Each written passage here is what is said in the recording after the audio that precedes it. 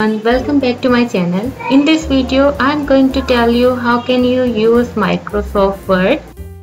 Now it is so important in this era to know how to use Word. So this is the first lecture.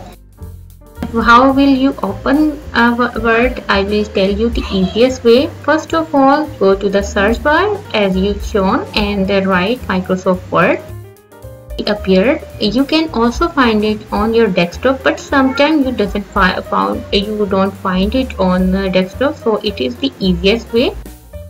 Where is the Microsoft Word? Microsoft Word is so important in this era. In Microsoft Word, you are allowed to create and edit personal and business documents such as letters, reports, invoices, emails, and books. Can see that Microsoft Word has been opened and there are different tabs, there are different parts in coming videos. So make sure to subscribe my channel. Also press the bell icon so you can be updated from upcoming videos. So here you can see the most important option, which is in file, and I will tell you that how can you use this.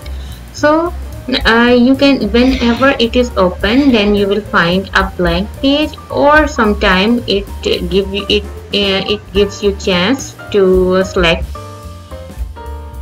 file option. You can see save as, and much more. I will tell you in upcoming videos all the features, all the things that are important in.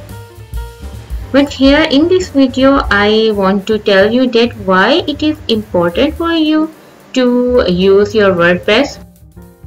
Closing this, and I will again open it so you can see that once you have closed it, it will come in search, and you can see that it will come under recent, so it will be easier for you to open it in next attempt. Let's talk about what basically you can do in Word. Create business documents having various graphics including pictures, charts, and diagrams. It allows you to add diagrams and pictures. I will tell you in coming videos that how can you add your and create your graphics, your pictures, your diagrams.